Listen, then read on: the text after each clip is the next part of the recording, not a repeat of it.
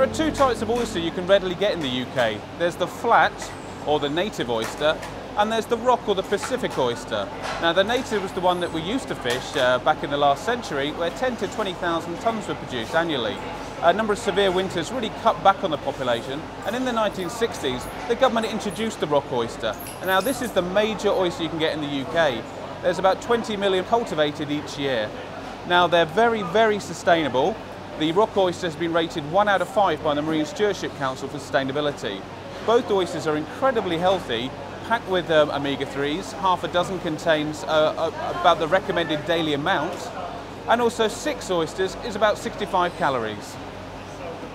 I'm going to show you how to prepare and present oysters. They make a fantastic first course, and what I have here today are some natives. Natives are actually in season only when there's an R in the month, so September through to April, and you won't be able to purchase them during the summer. We also have rock or Pacific oysters. These are actually farmed extensively and you can buy them year round, so they can be and are a good purchase, particularly in the summer. When you buy these, the first thing you want to look for is to make sure that the oyster is really nicely, tightly shut, and that makes them a little tricky to open sometimes, but you do need to make sure that they're closed. I have one here that is actually partially opened. That would indicate to me that it's not in good condition, and we wouldn't recommend that you attempt to eat an oyster that's in that state. When you buy an oyster, you need to take them home, put them in the fridge, bottom shelf, and keep them cool but not too cold. And you also need to make sure that you store them rounded side down. If you leave them that side up, what happens is if the oyster opens, it automatically throws out some juice. So always store rounded side down in the fridge. For shucking or opening them, and the word shucking comes from that sort of lovely sort of gloopy noise when the oyster actually opens up and you break the muscle at the base, you've got various implements. I've got a traditional shucking knife here, which has got a guard and a sort of a tip and a nice short blade, and I'm going to use that to open. You can buy this type of oyster shucker, which basically goes in at the thinner end of the shell, but if you use that you need to be a little bit careful that you don't end up with shards of shell actually through the oyster itself. For my shucker, you need to protect your hand pretty carefully when you're doing this, and I'd recommend using a cloth just to hold the base of the oyster. And then what I'm going to do is just start at the hinge. I prefer the hinge, but you'll find that fishmongers may go in at either 10 to or 10 past the oyster either side. But the key thing is to get a really good hold at the oyster. So you twist the knife just to get it really, really good grip in there.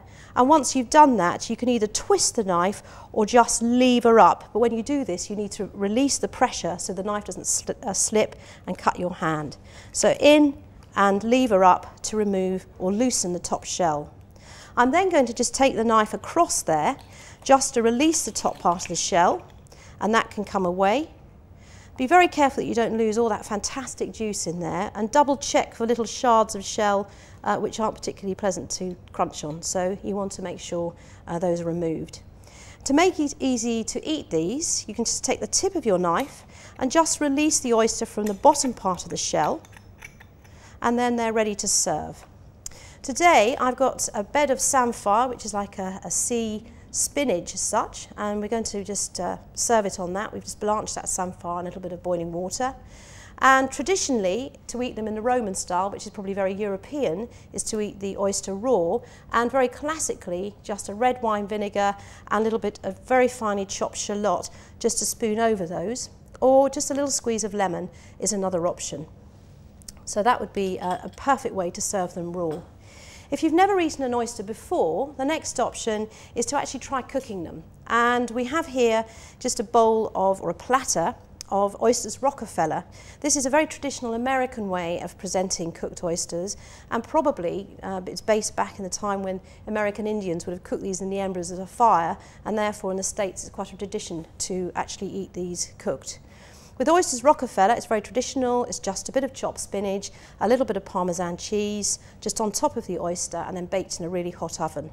You can do a variation on the theme with that, a little bit of harissa paste, just a little bit of Parmesan, and they make a fantastic starter with a really lovely piece of warm, crusty bread.